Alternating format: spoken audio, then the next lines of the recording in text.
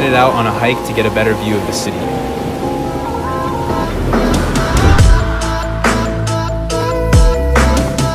Yo, what's up guys, welcome back to another tutorial. So if you guys haven't seen Sam Kolder's new video, it's called A Week in Brazil, you should go and watch it. But there's a bit in it where he does this really cool transition with a tree, so I'm going to be showing you how to do it. It's actually really easy and it's really simple. Obviously I don't really have any footage at the moment because I'm pretty much stuck indoors with a broken foot. So this is the transition right here. And we headed out on a hike to get a better view of the city.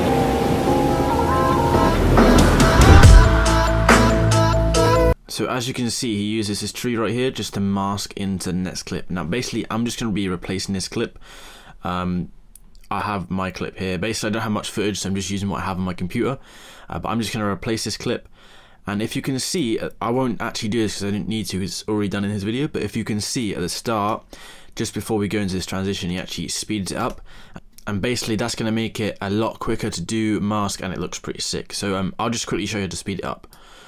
So basically what you want to do is just find the point in your video where you want to speed it up. If you come over to the little FX bit here, left click, time remapping and speed, and then make this a little bit bigger, and then hit P on the keyboard for the pen tool, and basically just find the point just before.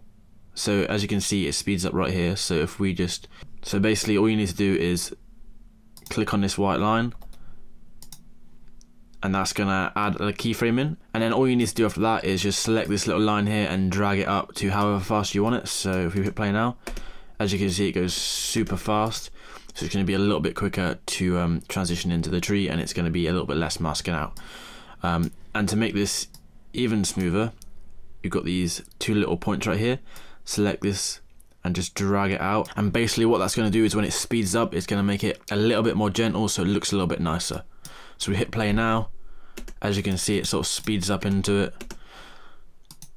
So yeah, it's as simple as that. Obviously I don't actually need this, so we could just go ahead and we can delete this because it's already been sped up. But once you've speeded the clip up, what you want to do is come to wherever your tree is. So basically to do this effect, what you want to do is select your clip, come to the effects control, come to the opacity and select this little pen tool. And now what you can do is you can draw a mask down the side of the tree. So I'm just gonna do it like that. Hasn't got to be perfect because this is a tutorial for me. And mask all the way around. Make sure you close it up like this.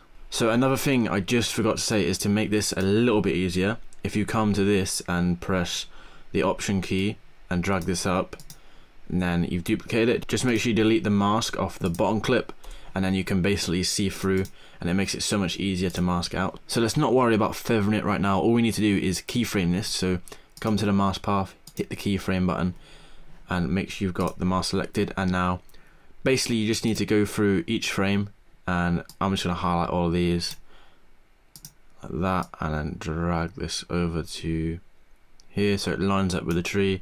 You might need to adjust a few of these a little bit. So next frame, select all of these again and drag this to the tree. As you can see, it's a little bit of a different shape now, so we just need to go through and adjust each keyframe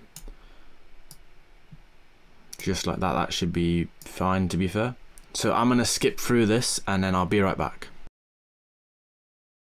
So once you've done one side, it should look a little bit like this. When you flick through the frames, it should follow it.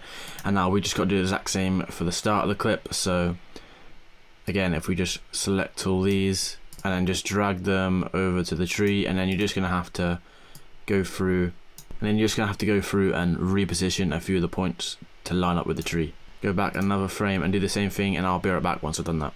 Okay, so now that I've done that, if we just select this bottom layer and delete it, when we play through this, it's basically gonna play a blank screen. So one thing you want to do is just make sure you come to the mask and hit the inverted button so you're actually masking out the right bit.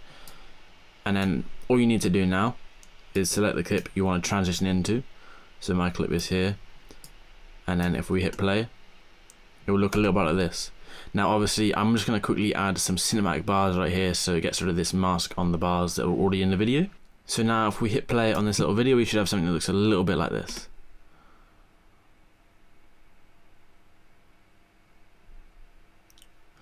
So as you can see, it's not super perfect in everywhere. I think we can make this little line here a little bit nicer. If we select this and come over to the mask feather And you don't actually have to come to these little settings here, you can just use this thing. And if we just expand that and then expand it a little bit closer to the tree, and now we should be able to hit play and it should look really nice. As you can see, it looked pretty seamless right there. We headed out on a hike to get a better view of the city.